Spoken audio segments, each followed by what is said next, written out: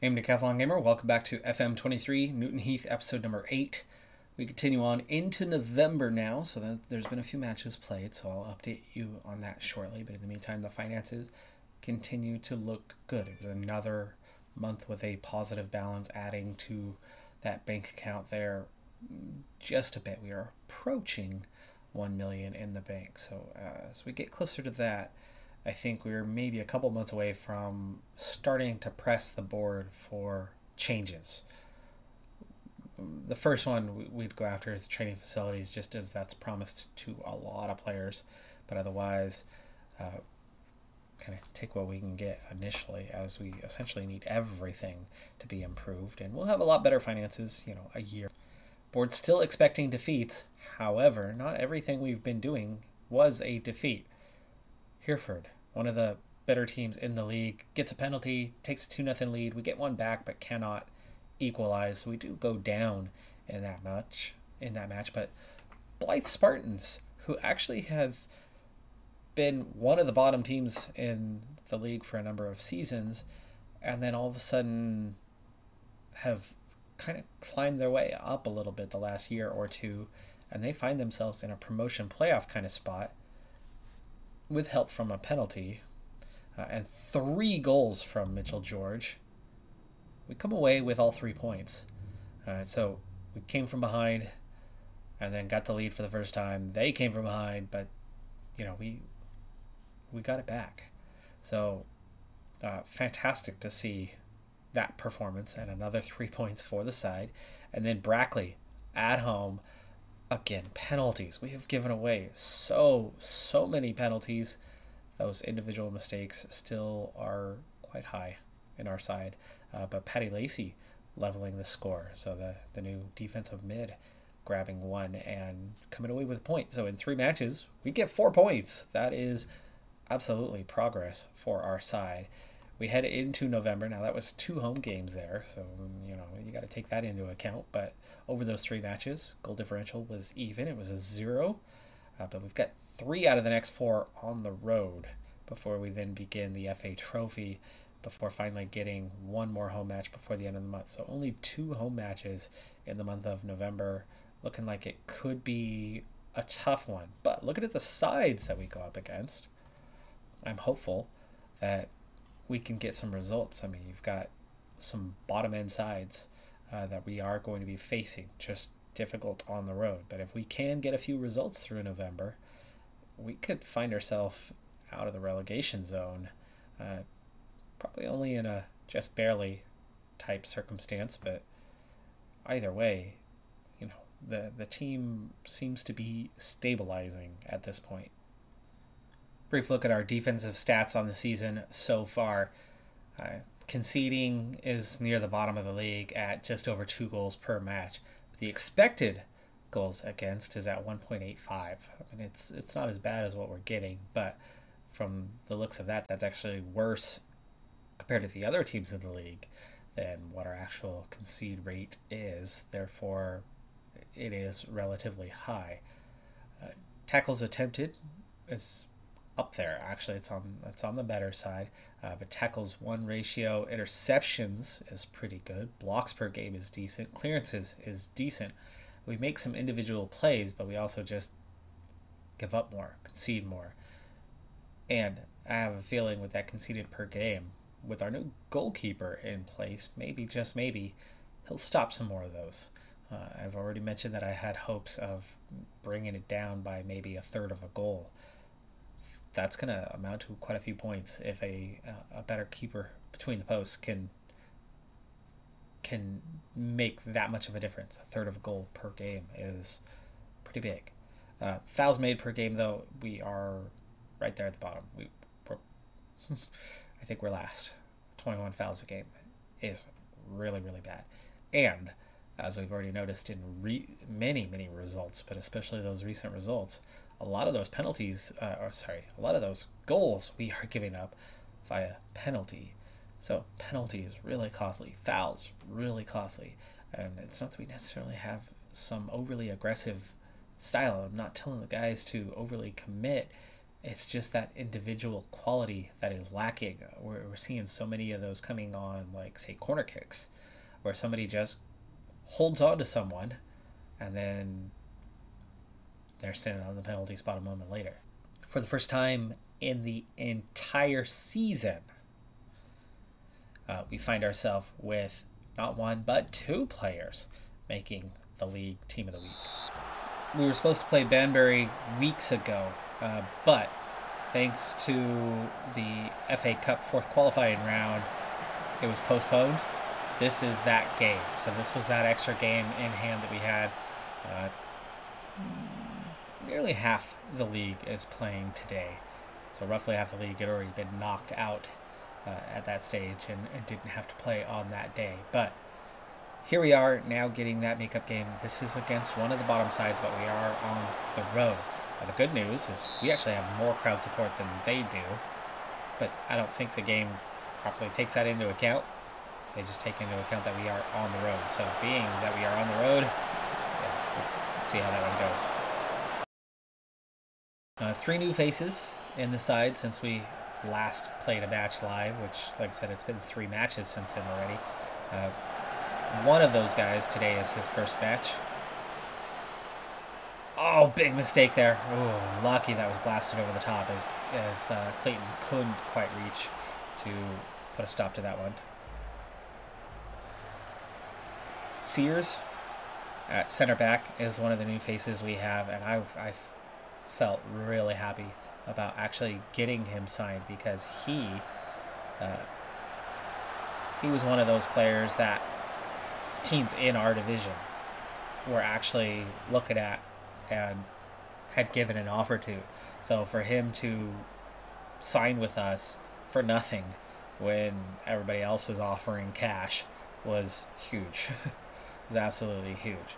So getting that one is fantastic. Oh God, great pass there. Great pass. So close. Shoot, Andrew's picked up a knock here. Halftime. We'll have to see how he's doing. It's almost halftime now. We'll find out in a moment. Andrew, we had already signed, but he's actually getting a start. So playing at that left wing, he's actually one of the best players. But Brown Sterling, brand new striker coming in, and he is a full-on striker. So he is playing his known role, not playing out of positions. And then Graham. Sonny Graham is a very solid defensive mid who actually can contribute to the offense, which is something we've lacked. All the defensive mids we've had so far have been semi-capable anchors for the defense. None of them have been good ball progressors. Lacey is almost a decent ball progressor, but he's very much a ball-winning midfielder. But now, yeah, Graham comes in as somebody who's still got capable defensive skills to help recover the ball, but actually will help progressing the ball a bit more. Wilson is struggling so far. We might want to get him out of here. He's tired and on a yellow, so Yates is a great option to bring in. And second half underway. Gamble, nice through ball for Eastman, but Eastman cannot get there first. Right now, things are level, 6 shots aside.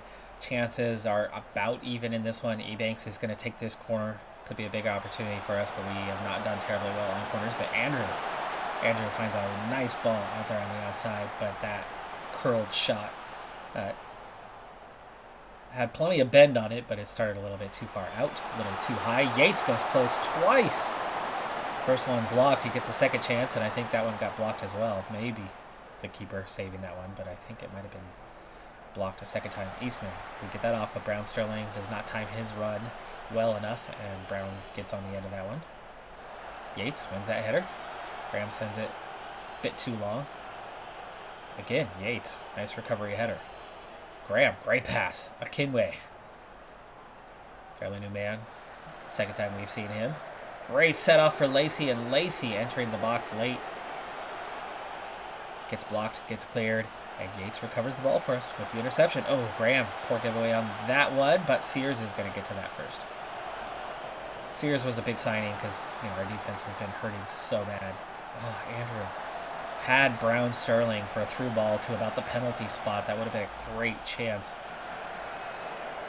That cross gets blocked. Lacey, Brown Sterling, offside. Offside, no goal. Clearly offside. No doubt about it. You can see, yeah, he's well off here.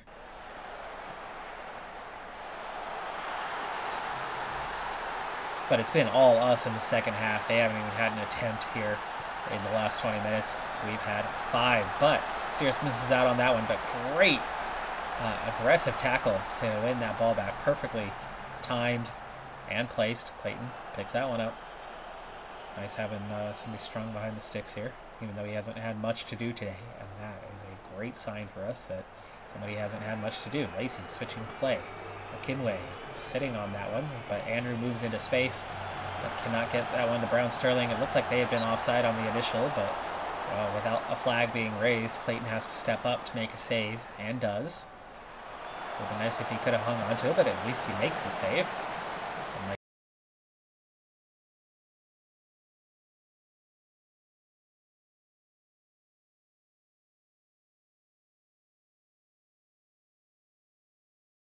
Though. No time wasting. Everything stays the same. We've been in control. George intercepts, starts the counter, switches play. Gamble finds Eastman inside. Eastman gets a good look at goal. Doesn't do much with it. 86th minute.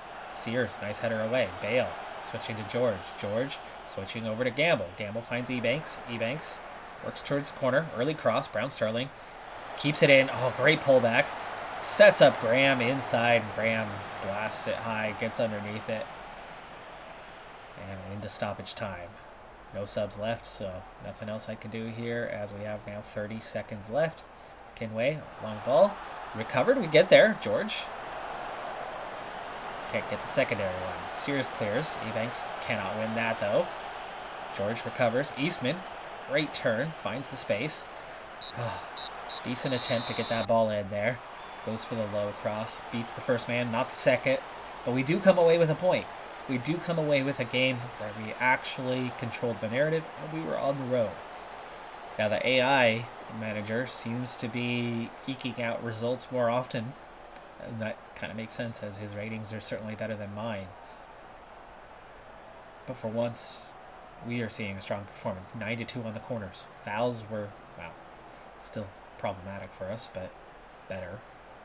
Almost equivalent, and we just about outshot them 2-1. Probably should have gotten a goal. Had one in the back of the net, but it was definitely offside. And that's decent. That is decent for us. Following that result, we are level with Banbury. We are both on 16 points with 16 matches played, and now you can see all but a couple of teams are right at 16 played. 1 point per match is where we sit right now, but like I've said before, I think that's a good place to be at this point in the season as our roster gets better and better given time. I've made it all the way till the month of December, so November was a busy month. We've done a lot. The finances were stable this month with mostly road games, so I think we only had 2 home games, maybe 3. And we played a lot of matches this month, so it was a difficult one on the schedule. But what were the results like? We opened with that 0-0 draw. That was the last match we just finished with moments ago.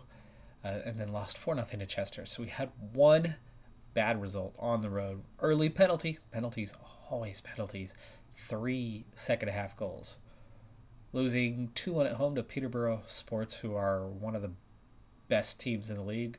Consolation goal right at the end, and we were down very, very early, so we were never really in that game. Alfreton, that's where we finally got things going with a 1-1 draw. We controlled from early, but just couldn't see the game out, even though they had a guy sent off, but that was in stoppage time. And then we finally do pick up a win with a 2-1 win at home to Boston United. Another penalty. Otherwise, it would have been comfortable. And then the FA Trophy, where we were matched against Peterborough. So, same good team. We got the early go-ahead, but they equalized, and then we just held on. In the replay, just yesterday, we came close, but lost 3-2. So, again, everything points to the team being more competitive each and every month as we go along. Now, results didn't favor us very well, but we didn't play home. We didn't play home very much. I mean, we had 2 league home matches, 3 on the road, and then 1-1 in the trophy here. And outside of 1 match, we played well.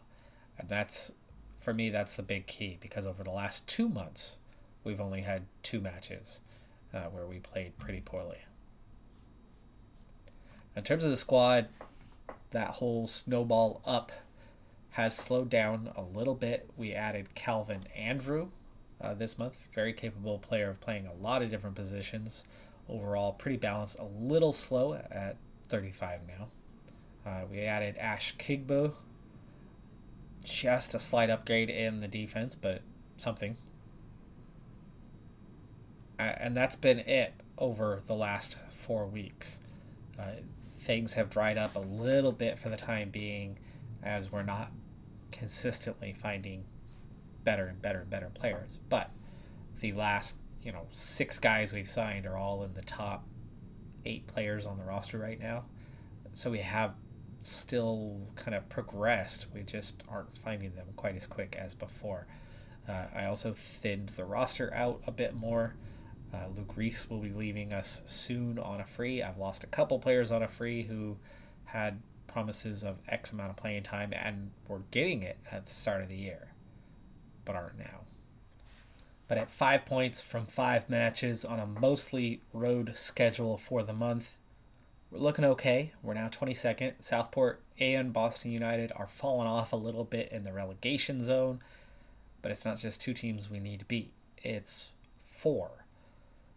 But unlike before, we are finding ourselves a little closer to safety.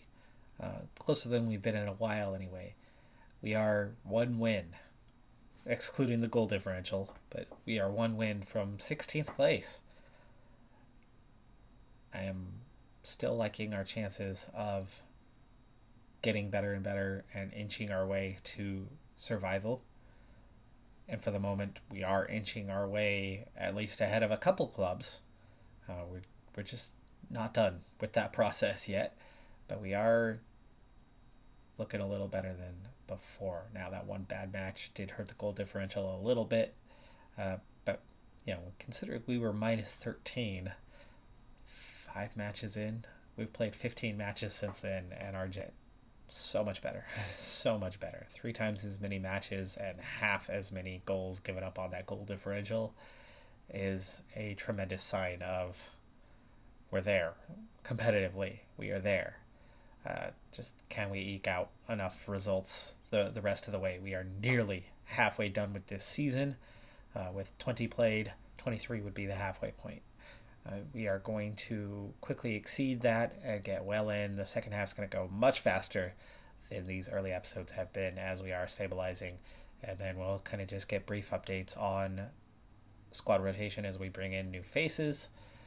And like we're doing now with kind of updates on chunks of games.